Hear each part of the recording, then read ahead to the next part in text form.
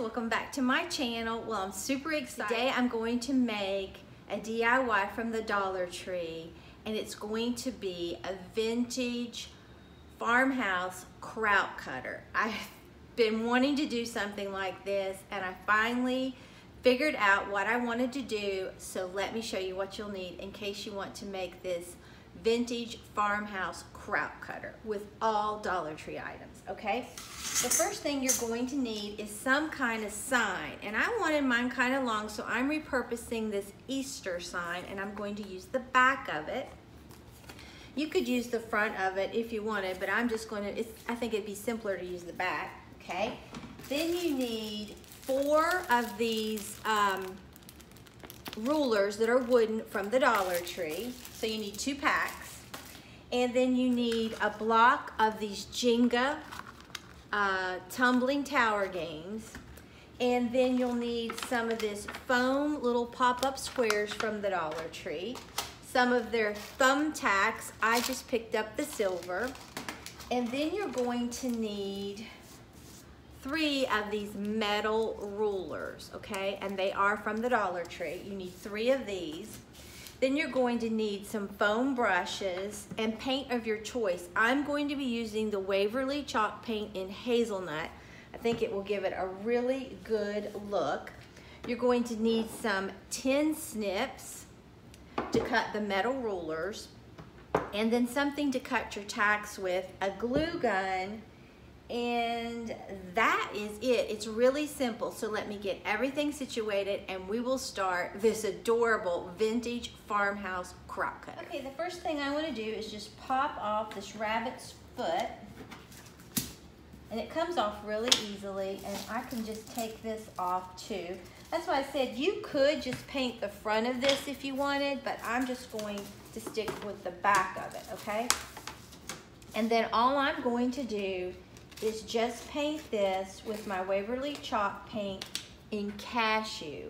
I use this paint so much, but I think this will give us a very good vintage look for a kraut cutter, okay? So I'm not gonna have you watch me paint this all over. I'm just going to paint the top and the sides just like that, and when I get this finished, then you could use the lighter Jenga blocks, or as Dollar Tree calls it, tumbling tower game. But I'm going to use the darker ones because I don't want to have to paint it, and I think this will be a nice contrast if you see it at all. So I'll be back once I get this painted. Okay, I have this painted. While it's drying, I'm going to pull out 4 of these wooden rulers, and I'm just going to peel this right off the top. It comes off. You could actually put this on your table if you wanted. It's so sticky, and you would have a ruler on your table. Wouldn't be a long one, but it would work, so that would be a little hack. So I'm going to peel all these off, and then I'm going to paint these with the Waverly chalk paint in hazelnut. I'll be right back. Okay, I have everything painted. I love how it looks. So now what I'm going to do is take some of these Jenga blocks, flip this over, and just to sort of give this something to glue to, I'm going to make it more sturdy. I'm going to put these Jenga blocks right under here. So, and I don't know that you're even going to see them, but it's just basically for stability. Then I'm going to put 3 on each side.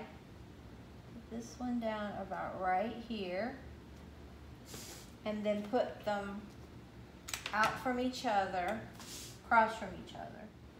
And I'm using the Gorilla Glue, and I find it works very nicely.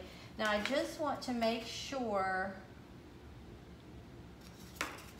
that I'm getting these where I need them. Okay, so I'm going to put 1 right here.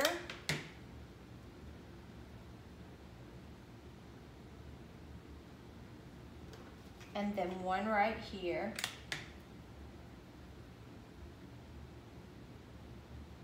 I came up with this idea because I was looking at my mother's, and this is what we're getting so far. It looks crazy, but just trust me.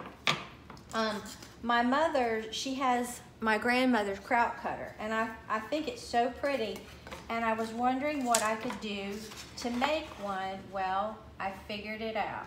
Okay, then I'm going to take these, it's up to you. I'm going to put this on the outside. You could put it on the inside if you wanted. Dimensional part on the inside, and the flat part on the outside. Maybe, and I want it to stick up just a little bit at the top and just a little bit at the bottom. Okay.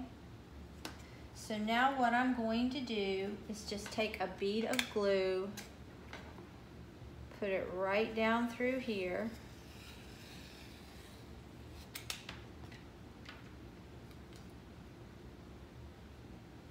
Just put it right like that and hold it. You could get a square if you wanted. And I'm putting my circle at the top and the circle at the bottom that was in the rulers. Now you could always use E6000 with this to make sure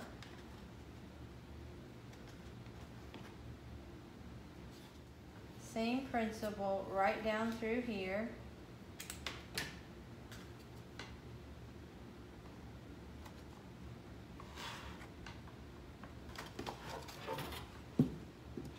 Just like that.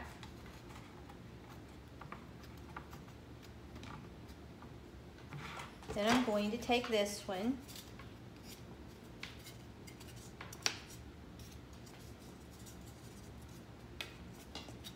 put it right down through here. This is so easy, but this resembles my grandmother's kraut cutter. Now I'm going to butt this one up really close. So when you do yours, make sure you butt them up nicely to one another. And you could even, as a matter of fact, glue these ends, which I think I might, on the end and then right there, and then hold it. And this is what we're getting so far. It looks like a kraut cutter. And like I said, you'll put yours closer together on that. Okay. So, you take the 10 snips. Like I said, I didn't have the upper body strength, so I had my husband do it. I've never had upper body strength. I don't know why. But you put them where you want them. I'm going to put mine about 7.5 inches down, and you just cut them at an angle and then sand them, okay? So what I'm going to do to make this more realistic looking is take some of these little sticky pads, and I'm going to put one right here and another one right here, and I'm going to double it so that it will give it some height and make it look real. You wouldn't have to double it if you didn't want to, and you could definitely cut these in two. You wouldn't have to use a whole one. You could just cut them in two. It would give you the same effect. Okay.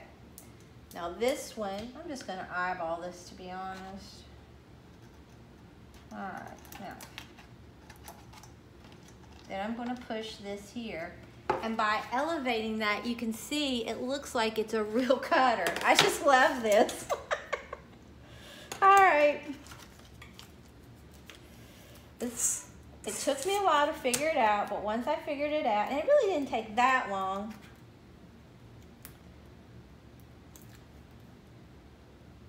I'm really getting into this Dollar Tree crafting again. For a long time, my Dollar Tree just didn't have much, and I was so bummed. Like I said, my state has opened, but not the hair salons or anything like that.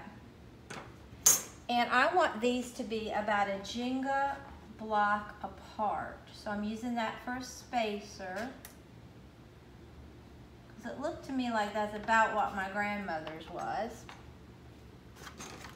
I think this is absolutely adorable, if I have to say so myself.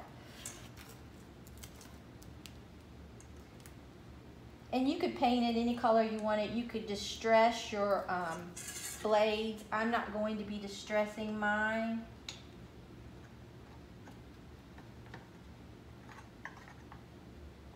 Okay, and that's what we're getting so far. It looks like a kraut cutter. Okay, now I'm going to take these thumbtacks because on my grandmother's, she has little screws. So I'm going to take this, cut this flush. Okay, try to get them really, really flush. Maggie is in there comatose. She's so funny. We took her to a pop-up drive-through the other night and in Pensacola, and she had so much fun. But it took her a while to get her sleeping schedule back. Okay, so now what I want to do is just take this, put some glue. Tweezers would be really good to put these down with.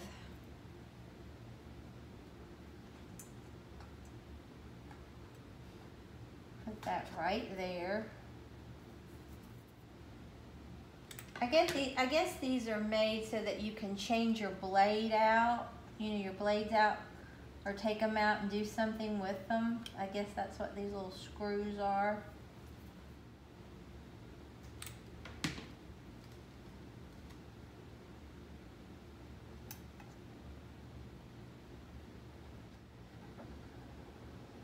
Maybe even use those little dots to put these down with.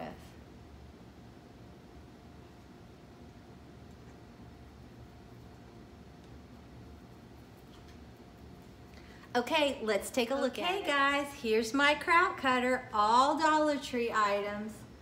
I love how it turned out. It is so pretty and it really looks like it could cut. Now like I said, you will butt yours up closer and put some glue right in here. I didn't, but look at that.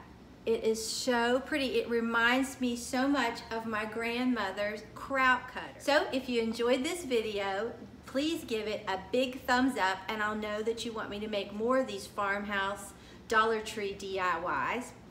And also, if you're not subscribed to my channel, I'd appreciate it if you'd hit that subscribe button and become a member, a part of our family. And also, when you subscribe, hit your notification bell and set it to all so you won't miss an upload. So if you enjoyed this video, like I said, please give it a big thumbs up and subscribe to my channel. Until next time, bye guys.